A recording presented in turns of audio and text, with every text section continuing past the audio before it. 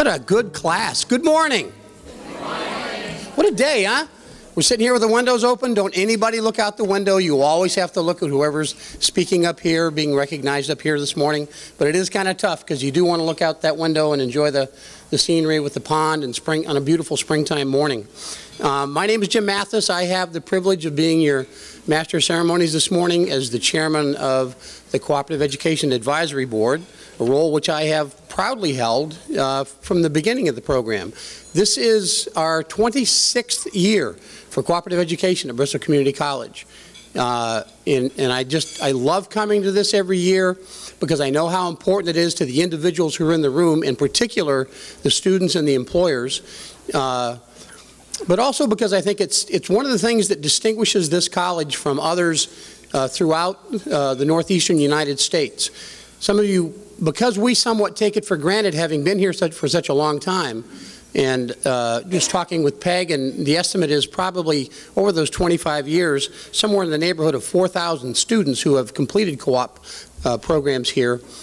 We take it for granted, but this doesn't happen easily, and it doesn't happen at all community colleges, and it certainly doesn't happen at this level. I want to take a couple of minutes to recognize some people who've been very important to the program here. You're going to hear a little bit later from Peg Currow, who's the director, but I also want to introduce, in addition to Peg, other staff who are here. The co-op coordinator, Nicole Heaney. If you could give a wave, I'd appreciate it.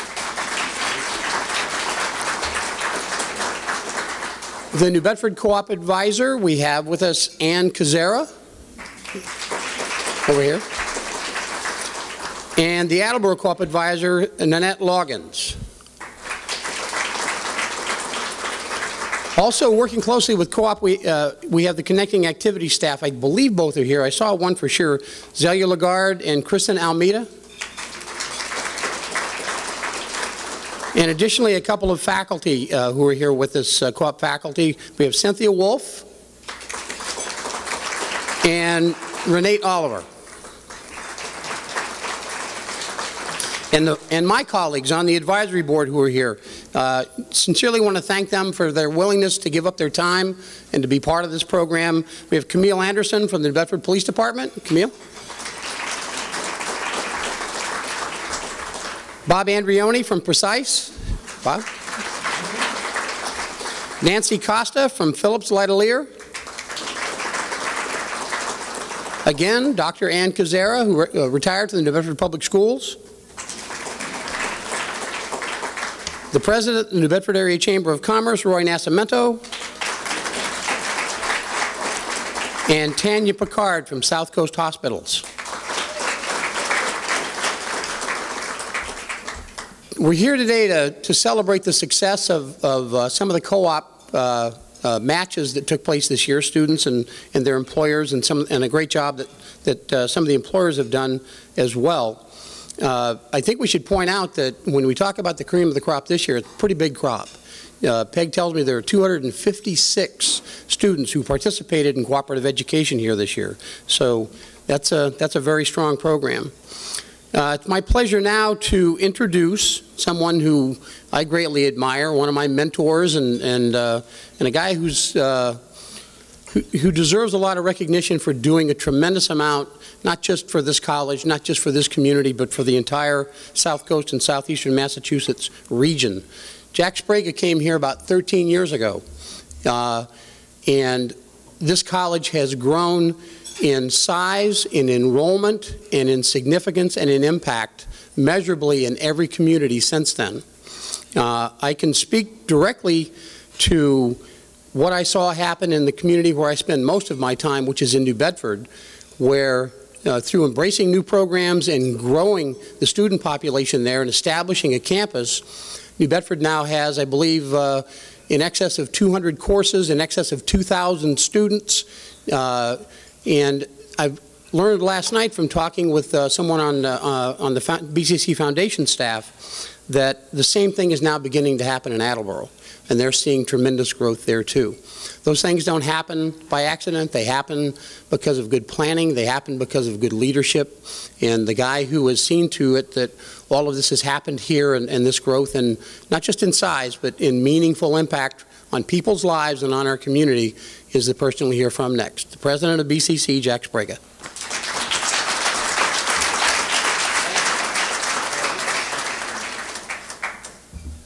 Well, thank you, Jim. That was a wonderful, I'll live up to that introduction. But, and Jim, you know, actually, I must say, is a hero of mine. Jim was very comfortable as president of the New Bedford Chamber of Commerce, making lots of money. He's rich, you know, making right, Roy? And he gave it up to follow his real dream and the thing that's dear to his heart, and that is education. And he founded the SMILES, the mentoring program, which is so badly needed all across the region, not just in New Bedford. So for someone to take that bold step and to make a success of it, I just can't tell you how much I admire all the things that Jim have done, and I appreciate it, Jim. Thank you. You know, with the levels of literacy in this region and the levels of education attainment in this region, both very low, we need to do everything we can to bolster those activities. And Jim's efforts are very instrumental in that campaign. But so is the cooperative education. And bring me back to cooperative education. I did want to point out one other person in the room that I wanted to recognize for you, and that's the executive director of our Connect consortium, Kathleen Kirby, Dr. Kirby. Connect, as you may know, is a coalition of the 6 public higher education institutions in the region and 3 community colleges, Cape Cod and Massasoit, as well as Bristol, and University of Massachusetts, Dartmouth, and 2 state universities, Bridgewater State University and the Maritime Academy. So very happy Kathleen was able to join us for this great event. And we're celebrating cooperative education. You know, one thing, I want to be brief here, but one thing I just wanted to point out, that there is plenty of literature in about higher education and probably education in general about student engagement, how important it is for students to become engaged in what they do and in their learning. And what better example than cooperative education? And I always say it might be too simplified, but we mix the theory from the classroom with the practice in the real world. And to put those together, it becomes what I call a holistic education. I mention this for service learning. I mention this for internships that we have. I mention this for the clinicals, placements in our health programs, and the same for cooperative education. This is a, talk about a taste of the real world. They're out in the community, right in the world of business, learning. Our students are learning the theory that they have in the classroom. They're putting into practice, and they see how it actually works and how it fits. And that's why I like to brag about the holistic education that students at BCC can enjoy. And I want a final thank you to all of the employers and the community organizations that have provided these placement opportunities for our students. And it's not easy in this climate, this economic climate. And Nicole and Peg deserve absolutely all the shout-outs we can give them for trying to find these placements, and again, for the employers and the corporations and the organizations. I can't tell you how grateful we are for the educational value that you have provided, and I hope in turn you are receiving value as well from the interacting with our BCC students. So let's get on with this wonderful program of awards and recognition. Thank you very much.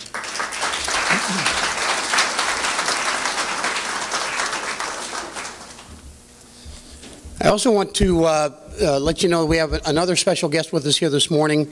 He actually, I believe, if I'm not mistaken, is the longest serving state representative in all of southeastern Massachusetts. From New Bedford, State Representative Bob Cazzaro. Bob, thank you. Well, I told you that we've been doing this for 26 years, and for the majority of that time, the lady who has run this program and put together a team that works on co-op that's second to none is Peg Curro. She has done nothing short of just an outstanding job at building co-op and sustaining the program here for the benefit of thousands of students, and with the participation and support of a lot of folks here on campus and employers throughout the region. So please welcome our director, Peg Curl.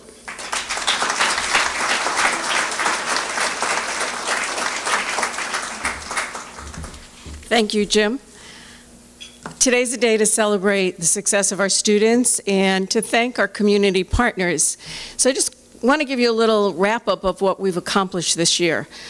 We have had 256 students that have enrolled in co-op. We probably do career counseling with double that number. We've worked with over 200 employers, and we've worked with large companies, we've worked with small companies, for-profit, non-profit companies, government organizations. So we've had a very big and busy year. And none of that would have been possible without the wonderful people that are in the co-op program. All of them have been recognized at this point by Jim, so thank you very much for that. One additional person I would like to thank our Vice President of Academic Affairs, our Associate Vice President of Academic Affairs, Mike Vieira, for his leadership. We report directly to Mike.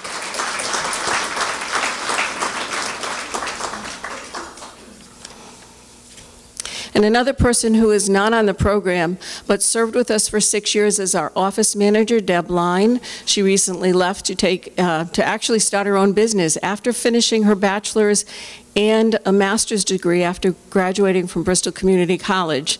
So all our students go very far, and we're happy for her success, and we wish her well. Also in the Connecting Activities grant out of we partner with the Greater New Bedford Area Chamber of Commerce. And it's been 12 years now, 13 years, Roy, perhaps? So it's been a long partnership. And this year, in addition to the 2 Bristol community staff, there is a new employer liaison, and that's Robin Branco. And I'd like to have Robin just stand up for a second, because the employers who are out there, if you're looking to work with high school students, this is an internship program with high school students, Robin is the person that you contact. So thank you, Robin.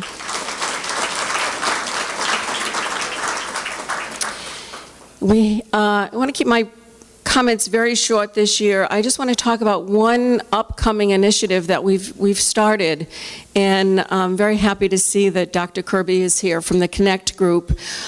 We are working on a consortium database for employers in the region to be able to do internship postings to all of the colleges in the Connect group.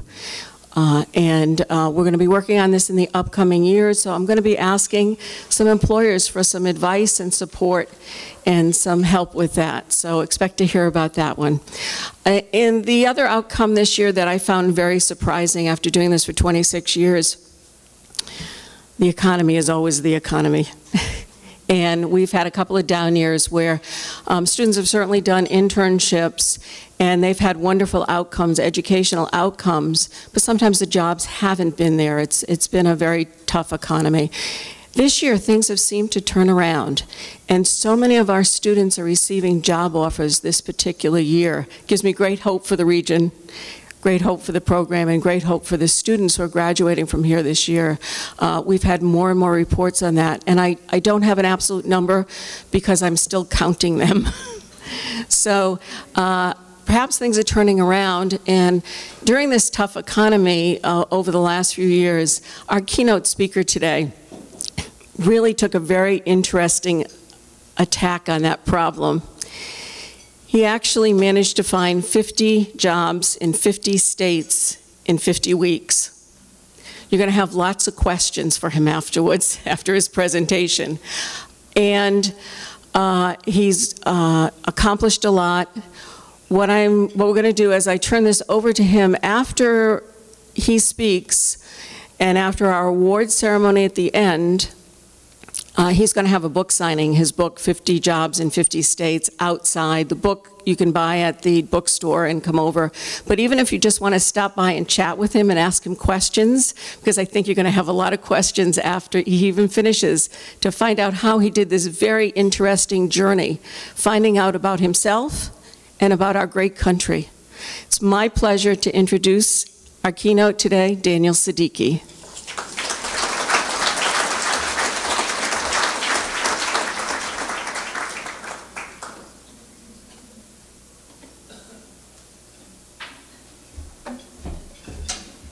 All right, it's a great pleasure to be here. Very honored. Thank you, Peg, for bringing me here today from Chicago. Came in yesterday.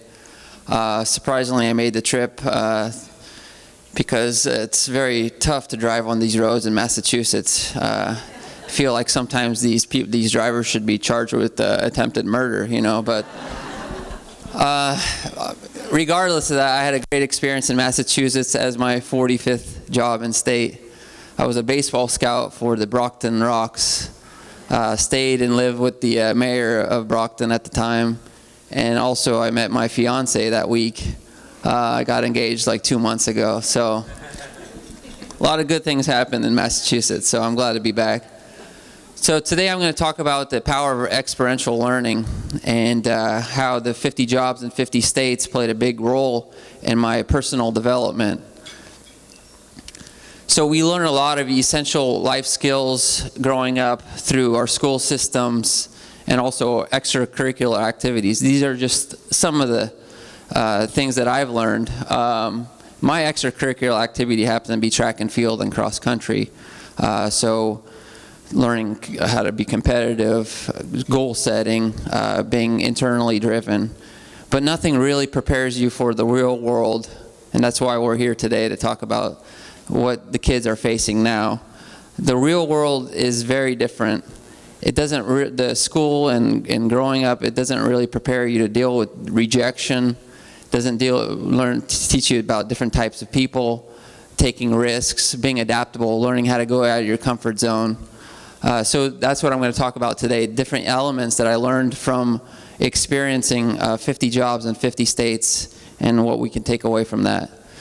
So coming out of college, I went to the University of Southern California. I studied economics. I graduated in 2005, and I was looking for a full-time job for 3 years, all the way until 2008 when the recession started to hit. So then things got even worse. So I was like, okay, completely lost, confused. I had no direction. No one believed in me, and even my parents were really hard on me. They actually called me a loser and a disgrace to my alma mater, USC. So they told me, you know, go see a therapist to go see if something's wrong with you, you know. So it got to that point where I was really down on my luck and I felt like the world was against me. So I put some of the emotions that I went through looking for a job. You know, coming out, you have a lot of optimism and hope and confidence, but when you get rejected, that's hard. Then I came up with the idea to do 50 jobs in 50 states, and this was my 32nd job. I was a park entertainer at Universal Studios. Now, the theme is turning rejection into opportunity. This might not seem like an opportunity for most people, but the idea and putting energy into it, that's what really the opportunity was. So I was standing there in disbelief. A year before this picture was taken, I was 3 years unemployed, no money, no support from anybody, and now I'm having a big employer like Universal buying into my idea and working as an Egyptian stilt walker. I said, okay, I could do anything. I could even be a weatherman for NBC in Cleveland, Ohio. So I was on the 4:30 a.m. shift. No one really watches that time anyway, so that's probably why they put me on that slot. Plus in Cleveland, you can't predict the weather, so you're always wrong. So this is the cover of my book and basically describes why I went on this journey. It's about not only discovering myself, but also this country. And, you know, being born and raised in California, you feel very limited living in a bubble. And I really wanted to go out and discover different things I didn't know existed. Different cultures, careers, environments, different industries, of course. And then turning rejection into opportunity and a dream into reality. So I began by composing a resume. My resume now does not fit on one page like it used to when I first graduated. But I composed a resume laying out the idea, because I had to sell this idea to myself before I can go out and pitch it to other people, especially, you know, my parents. You know, I had to sell this idea to them to have them support me, at least emotionally. But when I sent my resume by email to them, they didn't even bother to open it up. They said, you know, this is a waste of time and it's destined to fail. So that actually gave me some encouragement. Actually, I took that negative energy and made it positive. But I thought I would choose jobs that reflect the culture and economy of every state to really see what shapes this country. So I worked with the Mormons in Utah. I was a rodeo announcer in South Dakota. Let's see, corn farmer in Nebraska, a park ranger in Wyoming, logger in Oregon, border patrol agent in Arizona, a meat packer in Kansas, made cheese in Wisconsin, auto mechanic in Detroit, a coal miner in West Virginia, and even a high school football coach in Alabama. So I call my journey living the map. So this was my chance to really live my dream. Even as a 10-year-old, I used to stare at maps, envisioning how different people lived in each state, how different I would be if I grew up in Massachusetts versus Maine versus Florida or wherever. So I was a very curious person, and curiosity and desperation, that combination made me have that ambition to go on this journey. But as I mentioned, no money, no support. How was I going to fund this travel? So I thought I would look for sponsors. Now, I didn't even own a vehicle at the time either. So I reached out to Jeep and Ford, anything that could really help me on my journey. But they all turned me down. Even energy drink companies, because I knew this would be an endurance challenge. But they also rejected me. Good thing I was already used to rejection at this point, thanks to all those girls that I asked out growing up through school and college. But GPS turned me down. They didn't care if I got lost, you know. But so I had to take a loan out of the bank. I never used credit card at that point in my life, and I had a $5,000 credit limit, a line of credit. So there I am standing with $5,000 and I bought a Jeep Cherokee, and I just hit the road and let whatever happen, happen. And that's what I'm going to talk about, adaptability, coming up with a creative and resourceful solution to get yourself to where you want to go. And this is the first element I'm going to talk about out of the 5. And not only that, but I also had to adapt to different people and environments, like a rodeo in South Dakota. Anyone ever been to a rodeo before? Not too many of you. If I asked that question in South Dakota, everyone would raise their hand. Some people would say, yeah, I compete in a rodeo, you know, so it's very different. So I went in there with just sneakers and shorts and the t-shirt, and obviously I didn't look like I fit in with all these cowboys. Even my Jeep was very small to these trucks and trailers. So I had to do the best I could to adapt to fit the part. So there I am adapting in the background with a cowboy hat and Wranglers, and I got a belt buckle and boots. And this gentleman here, if you guys can see it well, he asked me, where am I staying while I'm in South Dakota? Because he actually gave me that wardrobe. And in the back of my mind, I was like, oh, hopefully not with you, because you're very scary looking. But I said, you know, I have to be adaptable, I have to be open-minded, and really go out of my comfort zone. So I trusted him, and I followed him home, even though I envisioned that he's going to bring me to a rusted trailer and I was going to sleep on a dirty carpet with a dog drooling on my face or something. But he led me to an enormous ranch and introduced me to his beautiful family, and they took me horseback riding and fed me to a steak dinner, and every other night they fed me to a steak dinner. And then I was like, okay, I'm going to start trusting strangers from now on, which I did. So I found a host family in every state, from Mississippi to Michigan. This was Southern Georgia, Amish in Pennsylvania, Hawaiians, and even a cheesehead in Wisconsin. So I realized how powerful networking was, and networking is essentially marketing. I always had to market my mission, myself, always having a positive attitude in order for people to refer me and take note of who I am and what my mission is. So you could do that in many different ways, marketing or networking, through face-to-face contact. Even I was totally going out of my comfort zone and coming out of my shell, even on a New York City subway train, telling people about what I was doing, And people would ask me, what do you want to do in Massachusetts? And I said, well, I want to play baseball for the Boston Red Sox. And they said, oh, good luck with that, you know. But and then actually an opportunity did come. I was able to find that job in Brockton, Massachusetts as a baseball scout, because I did talk to a stranger in New York City, even though it's very awkward to even make eye contact with them. But Bill Murray owns that team, so he happened to know Bill Murray, and so I got to sit with Bill Murray during one of the games. So opportunities do come if you come out of your shell and not be scared to approach strangers sometimes. But social media is another way of doing it. Facebook, Twitter. I even created my own website to market to potential employers. Google search is how I found many of my jobs. I would just Google search meat packing plants in Kansas, and about 300, 400 companies would pop up, and I would call every single one of them asking for a position. That's why I suffered 5,000 rejections over the course of 50 weeks, consecutive weeks. So as we go through the Corn Belt, I did agronomy in Iowa, Nebraska, corn farming. And I did different hobbies as well. Host families and employers wanted to really share their lifestyles and entertain me. So I went hunting in Montana, of course, which is a big hobby there. Let's see, this battery must be low. Now, I didn't know much about hunting. It's not a big hobby in California. Neither is fishing, but I thought you can just, you know, carry a gun and start shooting things. I didn't know that you need a license, you know, or I didn't know there's particular seasons. But yeah, fishing also. I caught 12 northern pike in Minnesota, and I had to throw 9 of them back because I didn't realize there's a limit on how many you can catch as well. But, you know, sang in a Baptist church choir in Alabama. So I did all sorts of hobbies and tried different foods as well. So can anyone take a guess on what this is? You can find this in Idaho. Baked potato, right? Well, it's actually an ice cream potato, if you can believe that. This is vanilla ice cream powdered with brown sugar.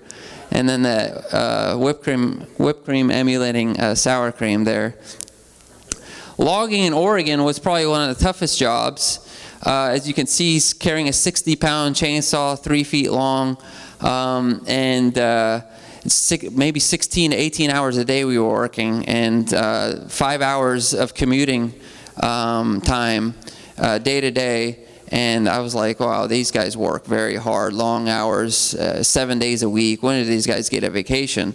Then I realized they have to stop at the liquor store on the way home, so that was considered, you know, their vacation. Does anyone want to guess what I did in Nevada? I'm going to play a quick video of what I did there. You want to shout it out? What is Nevada known for? Casinos. That's a. I was actually a reverend, as you can see here. So I married 2 couples while I was there. Also, I was a florist, so you see the flower arrangement. I did that, and also a limo driver and a photographer. So I was a one-man band there. And now I wasn't good at all these jobs, of course not. And that was one of them. I got hired at the end of each week for a full-time job offer by 48 out of the 50 jobs. So that shows there's some flaws in the employment process. Let's see. Meatpacking in Kansas was probably my most uncomfortable job, as you can imagine, working in a slaughterhouse. So I don't need to go in depth with there. I don't want to play a video of that. But I was a boiler maker in a coal-fired power plant. Now everything I'm showing you today was new to me, because you don't see most of this in the West Coast, like a power plant made from coal or oil fields in Oklahoma, petroleum engineering in Texas for Chevron, and these are all the active oil wells you see in the Gulf of Mexico, which was really eye-opening. Texas was my first time going there, and the state definitely lets you know that you're in their state. You know, they got a lot of pride. Their flag is waving everyone. Anyone ever been to Texas before? Yeah, you guys probably noticed that, right? Even a sandwich shop called Texadelphia. Now, I remember ordering a T-bone steak at a restaurant, and the waiter was like, "You mean Texas T-bone steak?" I'm like, "Yeah, Texas T-bone steak, yeah." So this was my meal in Mississippi. I didn't recognize any of this food. Actually, the waitress was wondering why I was taking pictures of the menu. But everything, as you can see, is brown from being deep fried. Even the water is brown. No, that's actually sweet tea. But sweet tea is like water in the South. Even the high school football team that I was coaching, the Gatorade container on the sidelines was filled with sweet tea. But this inspired me to pursue a job as a dietitian in our most obese state of Mississippi. 30% of the state is classified as obese, and these were some of my coworkers. We were working on the food line here one day in the hospital, and then I worked alongside a registered dietitian in the hospital as well. And this actually became my favorite job because it was just absolutely rewarding, and knowing that you can make a positive difference and a change for people who may be not motivated or inspired to eat right and stay active. And that would definitely relate to my athletic background as well. So that was my favorite job, and I would never have known unless I got that real life exposure. But Louisiana, I was a bartender on Bourbon Street during Mardi Gras. And I had never drank in my life before, so I had no idea what I was doing, just like the wedding chapel. But yeah, people would ask me for a Jack and Coke, and I was like, who's Jack, you know? So, but this became an endurance challenge, as you can imagine. You know, working all these jobs, setting up the jobs as I was going, and sleeping 4 hours a night for a whole year. And of course, the 600 to 800 mile drives in between states. This week alone, I was on my 25th week. I got held up at gunpoint in Detroit, and as you can expect in the most dangerous city in America. But I was with a family who was not intimidated by this at all. The guy came to shop with the gun, and he threatened us, and the employer said, well, how about you give us money? They brought out their own shotgun. So that's the culture of Detroit, I guess. But as you guys probably see on Hardcore Pond, that show, it's pretty funny. But I was also staying with a Lebanese family, and they had a big ball of raw meat on my plate. And I was like, shouldn't this be cooked? And they said, no, this is how we do it. So being adaptable as I was, I tried it, and I ended up going to the emergency room with a stomach virus. So sometimes you have to make a judgment as you're going to make adapting. I worked on the pit crew for a winning Indy 500 team in Indianapolis. Kentucky, I'll show you what I did in Kentucky. Anyone want to take a guess what I did in Kentucky? What are they known for? Horses, all right. You'll be shocked about what I did with the horses now. Nothing too dirty, but... She won't mind. Go in about that far, you should feel 2 feet in the nose. Reach on in there, you're okay. Right, believe me, that phone's coming out. You're okay.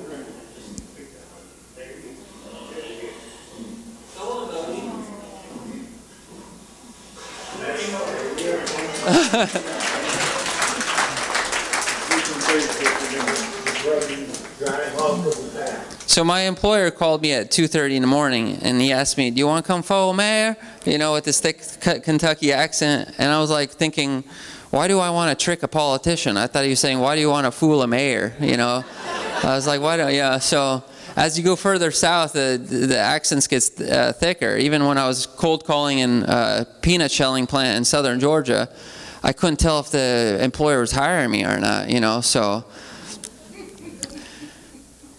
Let's see. So as you reach down to the south, the Bible Belt, as they call it, you know, see anti-abortion signs, even in the Midwest. Statue of Jesus in a public space is very rare to see in the West Coast. And this is Oprah Winfrey's church in her Mississippi Delta that she built.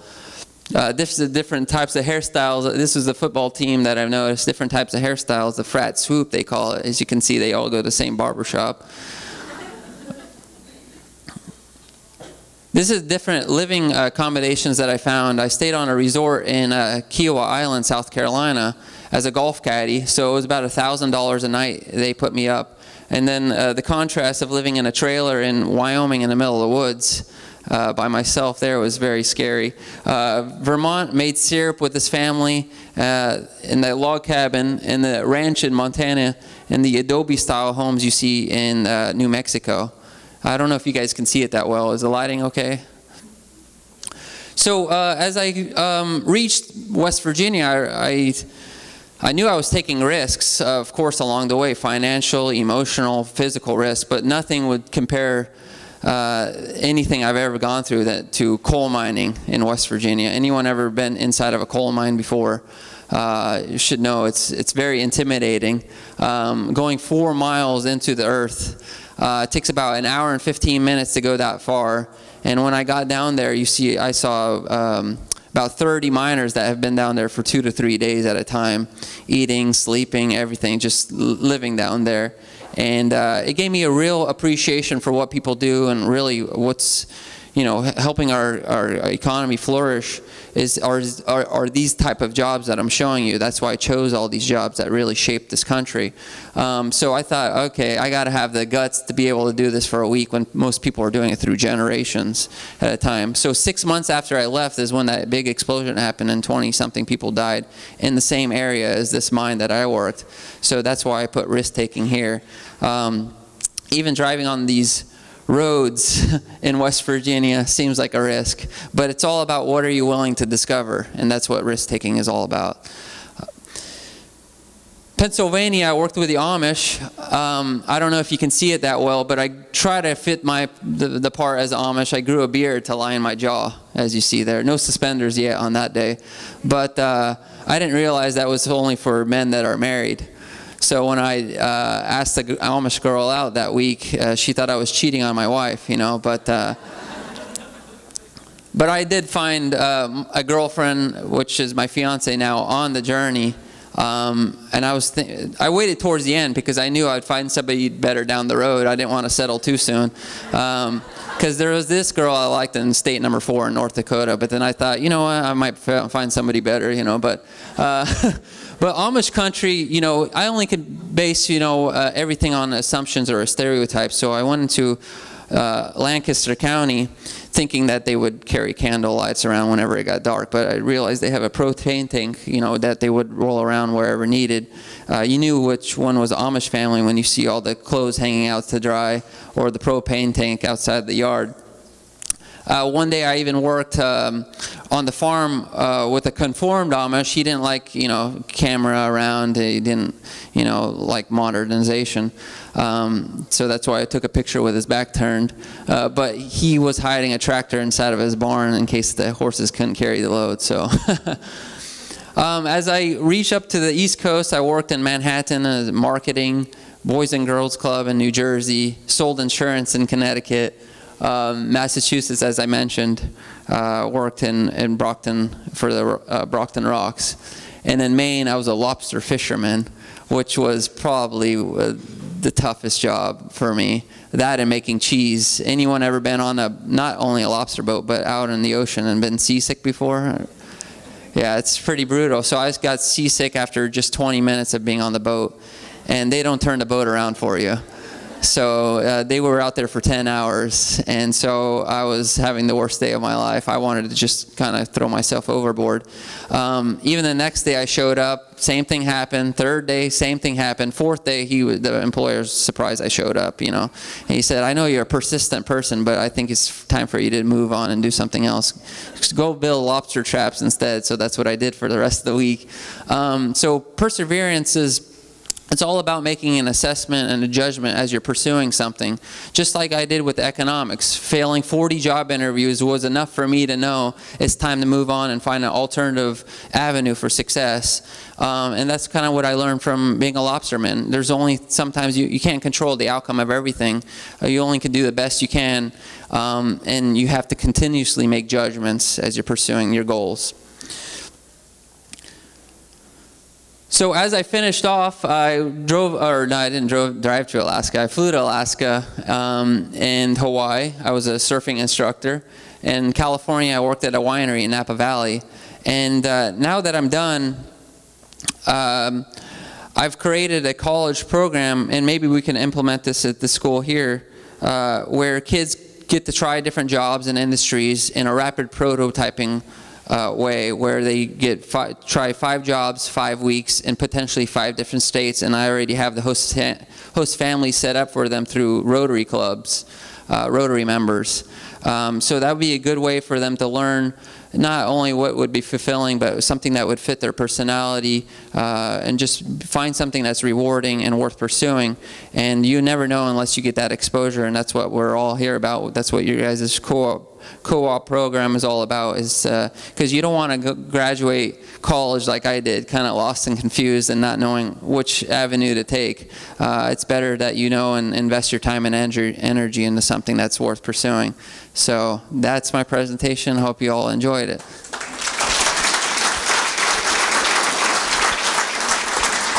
Do you need that? We have a few extra minutes here after that wonderful presentation, and I'd just like to open it up for questions, because there's always so many. So if you have a question, could you stand up and say it very loudly? What do your parents think of you now? Well, I gotta say, when they saw me on CNN, they're like, okay, I know this guy. Yeah, we've been supporting him all along, you know. They told all their, friends and colleagues, yeah, we told them to do this. No, just, yeah, back there. Did you say what you did in Rhode Island? Oh, good question. Yeah, I probably should have mentioned that. I worked for as an ambassador of tourism at Newport, which is actually where I want to get married, because there I might get a discount. So, yes.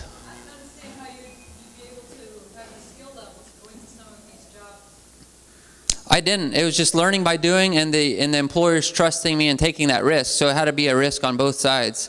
But that's why I also suffered 5,000 rejections. That's how many people didn't want to be a part of it. And plus I was honest about wanting to work just for a week, and a lot of employers just didn't want to commit the time and energy into that. So, yes, question?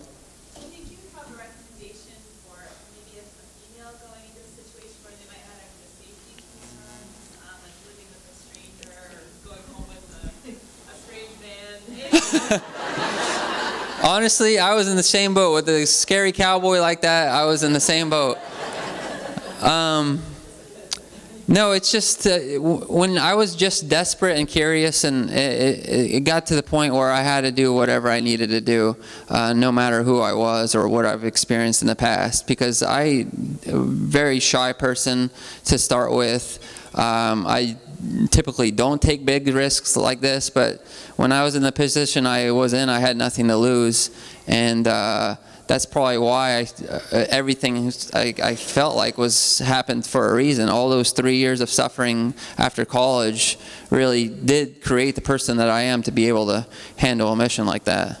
So, but I don't encourage people to do this. I would never do it again. This whole thing, no, I wouldn't do it again. I kind of, yeah, but I definitely, it was rewarding, no doubt about it. But if you are a female and you do want to do it, if you implement these 5 elements I talked about, anyone can do it. So, any other questions? Yes, in the front. How many miles did I drive total? Probably 28,000.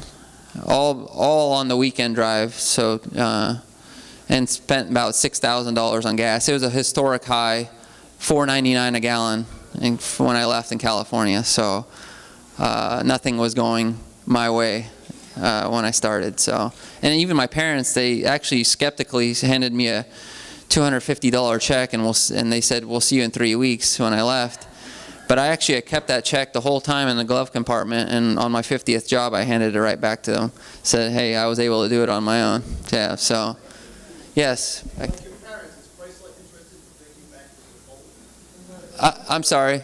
I said, like your parents, is Chrysler interested in bringing you back? Chrysler wants to support you now. Yeah, definitely. I'm sorry, I missed it. Chrysler? He wanted to know, because you went after companies for support for your... Oh, it's the sponsorship, yeah. Sponsorship. Oh, Chrysler, okay. He has many offers. Yeah, a lot of offers, a lot of job offers that I had to turn down even on the journey itself that weren't fitting my message or my mission at the time. So, all right, appreciate it. Thanks again.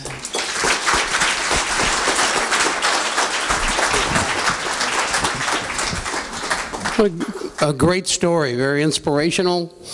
A story about stick-to-itness. We've all been in situations. I'm going to try to put this back on without making a lot of noise. I think we've probably all been in situations where, like Daniel spoke about, where you had to deal with rejection when you're out there looking for a job, whatever it might be. This is just a young man who made a decision and then carried it through to the end. And that's a great message, especially for those of you who are the students who are here and younger ones who are just starting out, is that you can do things that if you set your mind to it and stick to it, you can do those kinds of things. I did have to say, though, I sitting here and paying attention to the crowd, and half of them are saying, man, that guy knows how to find jobs. He found 50 jobs. Those are the optimists. The pessimists are saying, that guy can't hold a job. I also want to tell you that Peg had told me, and he could probably expand on it, I hope you will stop by and get a book and have him sign it. But he now works for the University of Chicago in Chicago, Illinois, and he's a track coach at the University of Chicago. Congratulations to you, and thank you for being here today.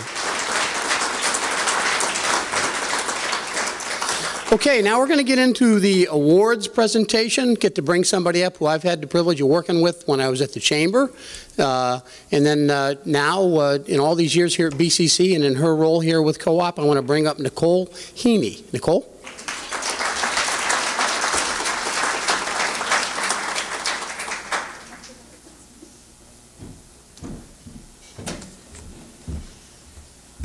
Hi, thank you everyone. Thank you, Daniel, that was great.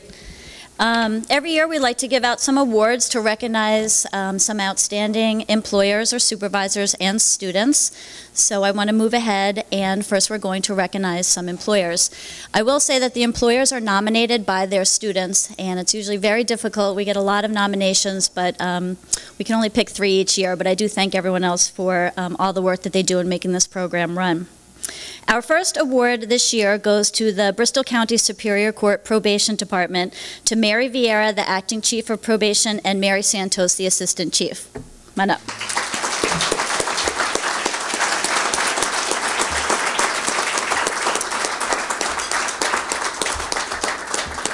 I call them the Marys, and the Marys have been great because they take a variety of students, and they take students every semester.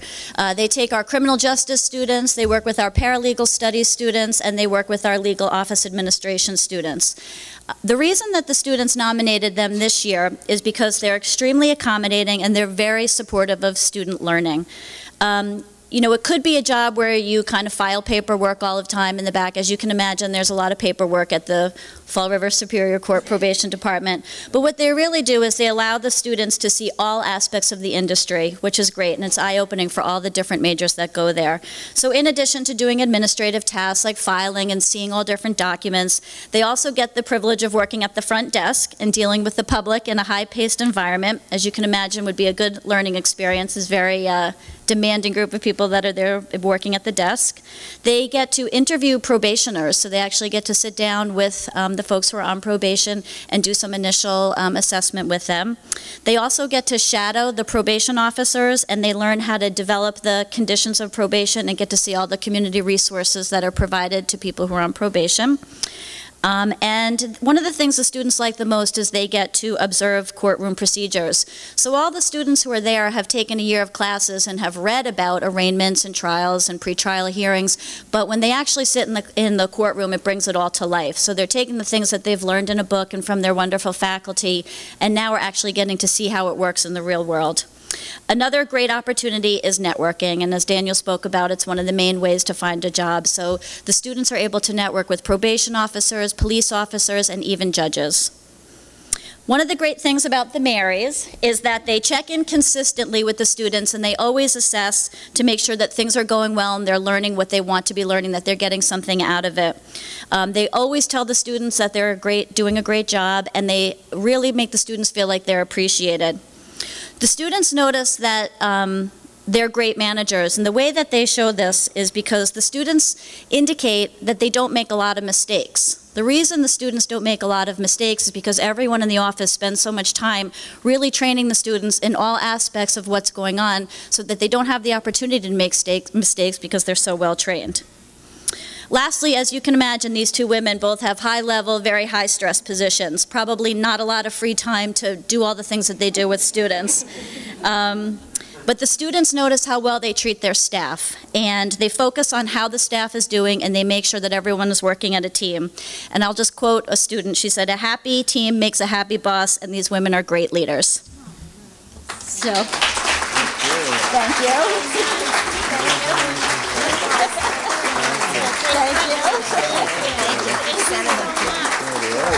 BCC alum. Oh, yeah. Oh, and I just found out Mary's a BCC alum. So that's great.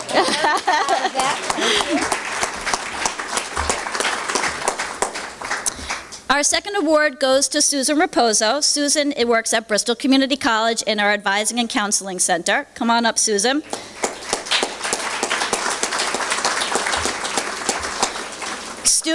Susan was nominated by her student, Allison Wilworth. Susan has been a friend to Co-op for many years, and she's worked collaboratively with us since she was in job placement. Susan's being recognized because she's a natural teacher. Allison had some good administrative skills and strengths, but she really needed to build her confidence and interpersonal skills, doing things like answering the phones, dealing with the public. Susan took the time to coach her in every step of the way. She stood with her while she made the phone calls, she gave her constructive feedback, and had the student practice these skills. She's very responsive to resolving any problems that came up and made sure that the internship was always student-centered. She took the time to focus, to help Allison understand the whole process and not just look at her tasks in a vacuum. And she always showed support in Allison's growth. And she went from working with Allison as a work-study student to an intern, and now Allison is working part-time in that department.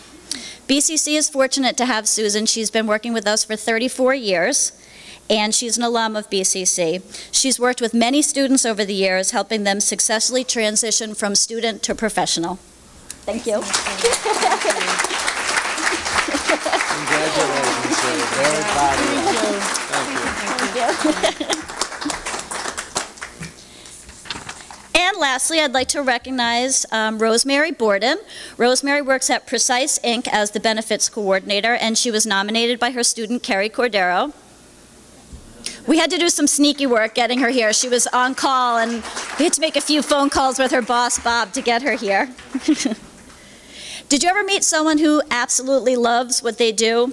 Well, that's what you see when you talk to Rosemary. She's in the field of HR. As you know, there's always changing regulations and laws and paperwork and detail and upkeep and stuff that I gloss over and go to a happy place. She loves it. She can't stop talking about it. She loves it. And her enthusiasm for that field bleeds over to the students that she trains. She goes above and beyond, making every single thing at Precise a learning experience. She welcomes questions from students, and she encourages them to ask those questions so that they really understand the big picture. So they're not just doing one little task and not understanding how it works into making the entire organization run. What most impressed Carrie about Rosemary is her commitment to continual improvement.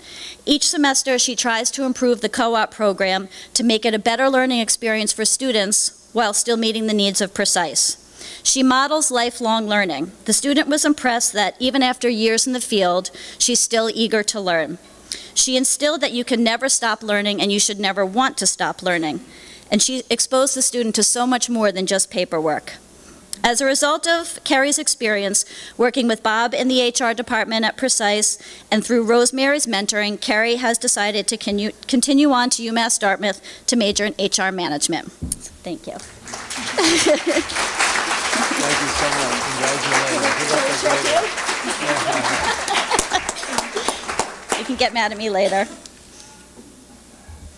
Well, this year it was really challenging to pick just a few student award recipients. We had so many great stories. As Peg said, we had 256 students. I'm going to talk about 4 of them today, but I really could give you 252 very long, very interesting, very inspiring stories. Many of the students this semester were offered, received awards or recognition from their companies. We have students at the Fall River Police Department who are being honored. Many of our students, as Peg said, were offered jobs at the end of the semester, whether it's at South Coast Hospitals or the New Bedford Chamber or various other organizations out there. We've been offered a lot of positions. And the students have also served as representatives for the college, TV, media. I had the opportunity to be on WSAR with 2 students this semester to talk about the program. So the BCC Co-op students are really out there and really serving as ambassadors for the college. This was a challenging semester. Many students came and, you know, due to the recession and kind of it going on for years and years and years, it got to a point where a lot of students came and they knew what they wanted to do, but we couldn't find positions in that field. So we really had to sit down, and I commend the students this year for taking a risk in that they tried things even though it wasn't exactly what they wanted to do. They were really, really flexible this semester, and they took risks, and almost exclusively it paid off. And most importantly, they were able through that process to develop transferable skills. The students that I'm recognizing today are chosen because they're really highlighting that BCC students go after they graduate and continue on for more schooling, stay in the area, and they really are the future leaders of the South Coast. So I'm going to highlight those students today. Our first student is Jeffrey Heeks. He's an environmental technology student who worked with SEAL and the South Coast Energy Challenge, mentored by Andy Erickson. Come on up, Jeffrey.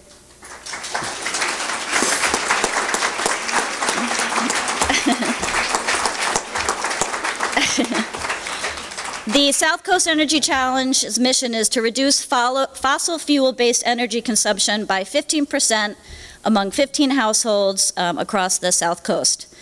So in Jeff's final paper, he admitted he enjoyed his internship much more than he thought he was going to initially, because he wasn't sure how working for this organization was really going to relate to engineering. Once he got in there and started to work on some projects, this idea changed. He was able to use the skills that he developed through his GIS class, and he created a canvassing map system that was able to track and keep accurate records of all the different households who were going to have energy audits. And then once they were audited, he was able to put all the information in and keep track of it all in a spreadsheet, which was amazing to be able to use that to use the GIS skills for advocacy. Second goal for Jeff was to improve his verbal communication skills. I think it's safe to say, without embarrassing Jeff too much, is that he was always on the quiet and shy side. What better way to combat that than to be put in a role where you're doing community advocacy?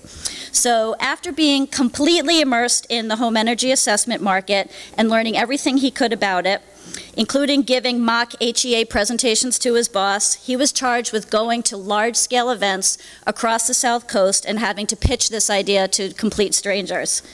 Jeff recognized that he needed to improve in this area, and he hit it head on.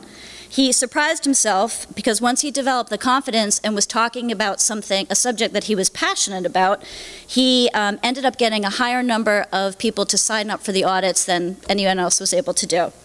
He was successfully able to transfer the knowledge that he learned through his courses at BCC, enhance it with all the information at the South Coast Energy Challenge, and now is completely enmeshed in a network of other professionals who are passionate about the environment.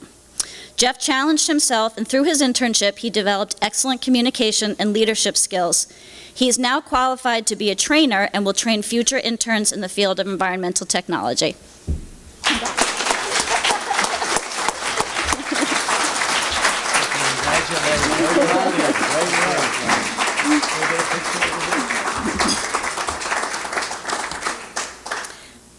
Our next student is Jason Feld. He's a business administration major, and he was at the Rhode Island Marine Trade Association, mentored by Wendy Mackey. Come on up, Jason. Thought I saw you here. Jason has worked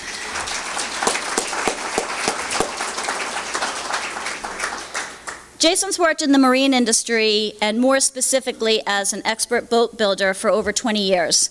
Although many of his positions required him to use some management responsibilities, he wanted to come back to BCC to get his degree in business. When we met, he wasn't exactly sure what he wanted to do, but he liked the idea of marketing, and he liked the idea of mentoring youth. So we thought really hard about what he could do, and we decided to place him at the Rhode Island Marine Trade Association.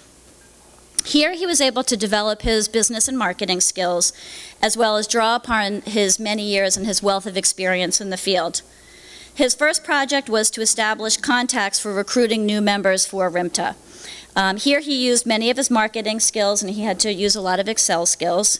He was also able to participate in a lot of the planning sessions for the America's Cup Challenge, which will take place this summer in Newport.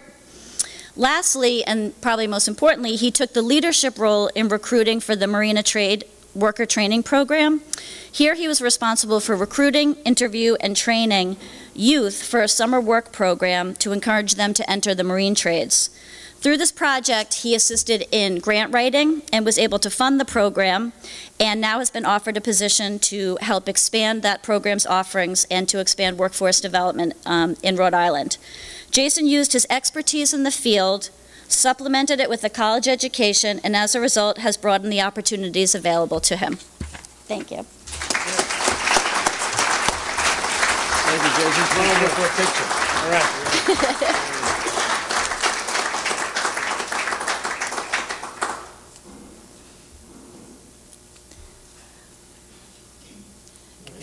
Our next student is James Toomey. He's a business administration major in our geotourism program.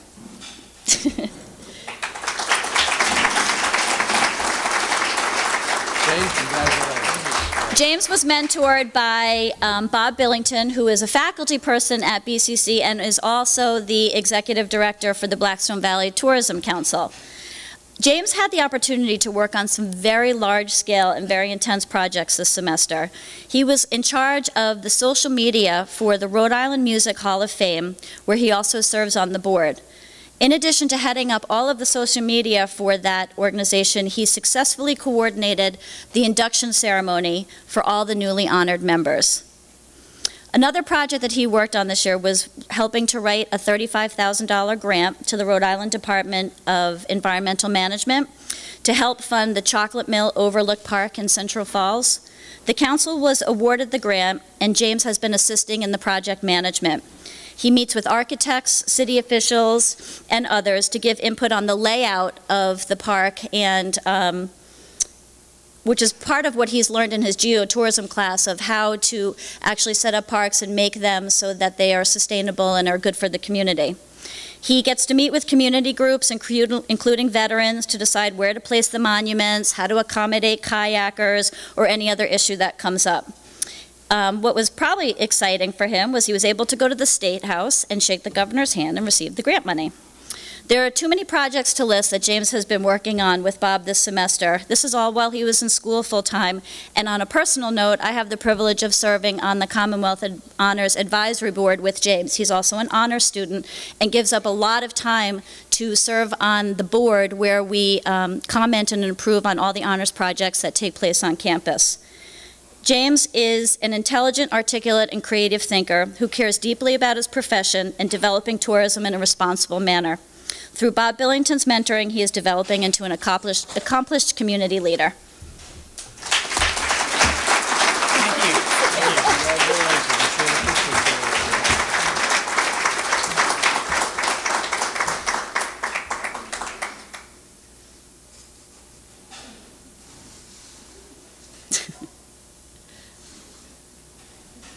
Thank you. Okay. And lastly, I would like to honor Keturah Mitchell. She's a paralegal studies and business major who worked at the New Bedford Community Connections Coalition and was mentored by Darlene Spencer.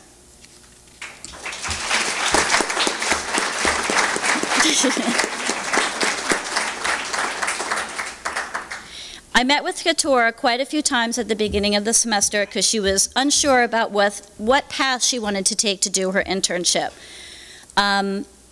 This is not because Keturah is not directed, because she's interested and good at so many things. She knew she wanted to work in a field that made a difference, but she wasn't sure in what capacity. So after many soul-searching meetings, we explored some options. I introduced her to Darlene Spencer at the New Bedford Community Connections Coalition just to have a conversation to see if she could help her sort things out. And turns out they were a perfect match. Keturah used her paralegal skills and was instrumental in instituting 2 very large projects that they had at the coalition. She researched both local and federal laws that pertain to the advocacy for foster children and more specifically to their educational attainment. She presented all of her findings and information at community meetings and helped the coalition formalize a platform that they were going to advocate for. Darlene brought up a story that I thought was interesting, that at one of those community meetings while Keturah was presenting, one of our human service students was also at the table, and she was remarking at how great it was to see that a young generation of community advocates from BCC are now part of the conversation of what's happening in that city. Her second project was helping bring a 2-year-long idea to fruition. Keturah took the leadership role in organizing a legislative breakfast to address how to advocate and improve educational attainment for foster children locally. I'm happy to announce that that legislative breakfast will be taking place on June 15th, thanks to Keturah. Darlene and Keturah couldn't be a better match. Working at the coalition and immersing herself in community organizing, Keturah has determined that she'll go to law school and that she can use her brains and her advocacy skills to help society on a larger scale.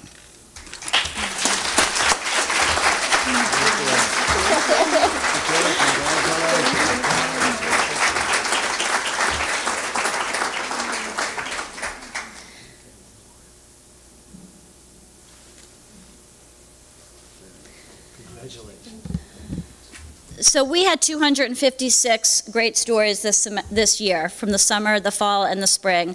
We were fortunate to have many, many bright and dedicated students, many of whom found their passion and were able to pursue it. And I feel very strongly about recognizing them because I do believe that the students who come through the co-op program are the people that you're going to see as the business and community leaders for the South Coast. This is not just a nice program. This is not something that we come up here and everyone feels good for a day. This is much, much more than that. This is a true partnership for everybody who's in this room, from employers to students to our faculty, our community partners, our connecting activities partners, our advisory board members, our state reps, and for the administration of the college who support this program. The mission and outcomes of the co-op program work. In a difficult economy, we need to focus on programs that are working to educate our future workforce with a strong foundation in liberal arts and helping them to develop transferable skills that they need to be employable. And I thank everyone in the room for helping to make that happen. Thank you.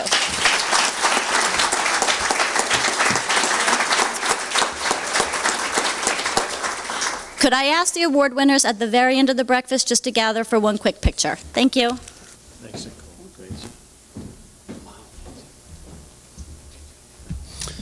Well, you know, every year it's the same thing, and no exception. Those were just some terrific stories that we heard today, and there are a lot of others, as Nicole said, that they had to try to select the best of the best, and they were really very powerful stories. Same thing with the employers who are recognized here today, and the enthusiasm that's shown there, and their willingness to help a student by offering a co-op and providing the supports to them is evidenced in what we just heard about those students who were recognized here. This is the end of the program. I hope we'll see most of you back here next year. I think it's a great celebration of 2 things that really matter in our part of Massachusetts. One, and the real reason why we're here this morning, is because the cooperative education program at Bristol Community College works. It works exactly the way it's supposed to.